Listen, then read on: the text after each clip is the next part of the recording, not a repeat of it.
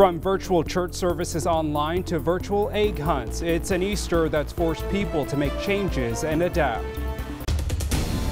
But right now we're keeping separation. We're getting rid of the plague. It's a plague on our country. The president is speaking on Easter Sunday. He's looking ahead to when he might reopen the country's economy.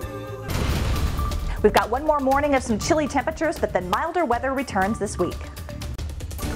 The IRS says starting this week, they'll start distributing stimulus checks. Do you qualify? Text the word money to 509-448-2000.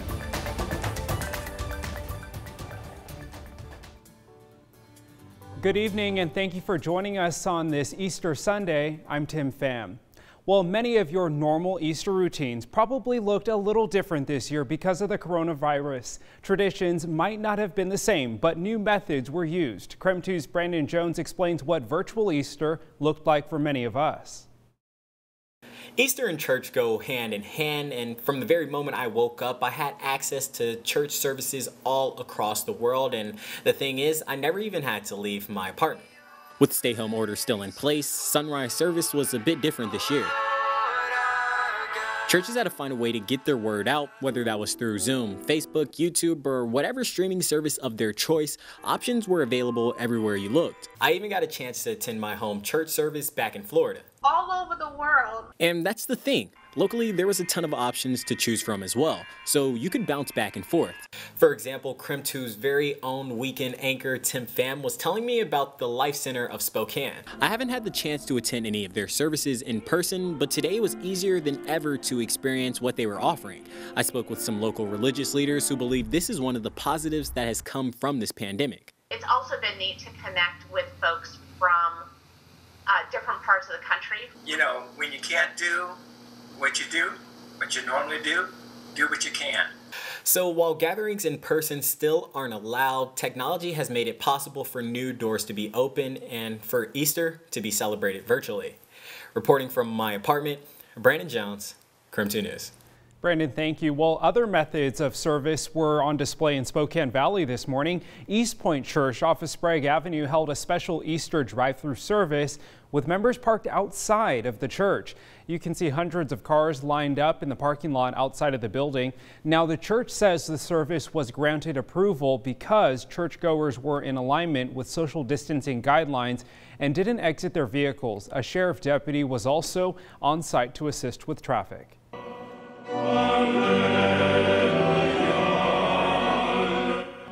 Well, Pope Francis and Catholics around the world celebrated in solitary on this Easter Sunday. Like pastors around the world, Francis celebrated Easter Mass with no audience, while the faithful looked on from the safety of their TVs at home. Washington Governor Jay Inslee took to Twitter to wish people a happy Easter across the state. He said he remains hopeful and is encouraged with how people are caring for each other. Well, today President Trump shared a message of positivity with Americans on Twitter. He wrote, "A lot of us are at home instead of in churches, but we still have so much to be thankful for." But right now we're keeping separation. We're getting rid of the plague. It's a plague on our country like nobody's ever seen. But we're winning the battle. We're winning the war. We'll be back together in churches right next to each other. Celebrate, bring the family together like no other. We have a lot to be thankful for. Happy Easter, everybody. Well, following the Easter holiday, the president is eyeing a decision on when he might reopen the country's economy. Well, we started the day with some chilly temperatures, and it looks like we'll see more of the same tomorrow morning. Meteorologist Michelle Boss is live from her living room to let us know just how cold it will get tonight. Michelle.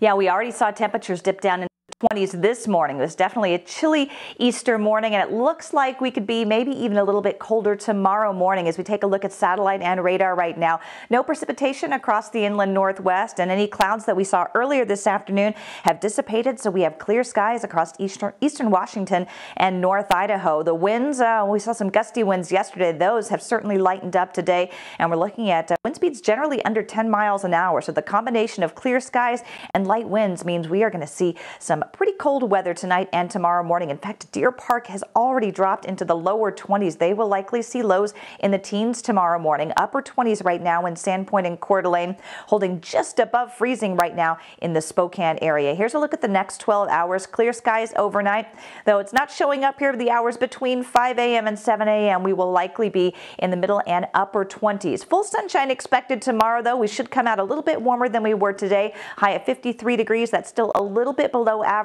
We should make it up into the 60s on Tuesday.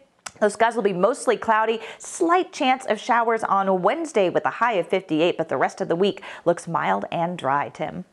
Well, let's get you up to speed with the newest coronavirus numbers in our region. Spokane Regional Health District is reporting a total of 274 confirmed cases in Spokane County. 14 people have died. Out of the 49 people who were hospitalized during the pandemic, 20 are still in the hospital. Statewide, the Washington Department of Health confirms that Washington State now has 10,411 cases. 508 people have died statewide. Across state lines, the Idaho Health and Welfare Department confirms there are 27 deaths and just over 1,400 cases in Idaho. In North Idaho, Kootenai County reports 44 cases, while Bonner County has confirmed 4 cases. Well, looking ahead, if you qualified for a stimulus check, it should be on its way. Here's what you need to know about when you could see money in your bank account. Congress has passed an historic $2 trillion stimulus bill meant to invigorate the economy during the coronavirus pandemic. It's the biggest relief package in history. Much of the bill is geared towards helping hospitals, states, the unemployed, and business owners. But what does it mean for regular people who are still working and don't own businesses? Even if neither applies, there's still relief coming. How much you are going to get is based on your tax returns from 2019 or 2018 if you haven't filed yet this year. If you make less than $75,000, you'll receive a check or direct deposit of $1,200 plus an additional $500 for each child. The value of those checks will start to decline, starting at $75,000 for individuals and $150,000 for married couples. Individuals who earn more than $99,000 or married couples earning more than $198,000 will not get a payment. Those receiving Social Security benefits will also be eligible. But don't expect this money to arrive tomorrow. It could be weeks before the payments hit your accounts, or even months if you haven't set up a direct deposit with the IRS. It's estimated that about 80% of tax filers will be eligible to receive full or partial payments.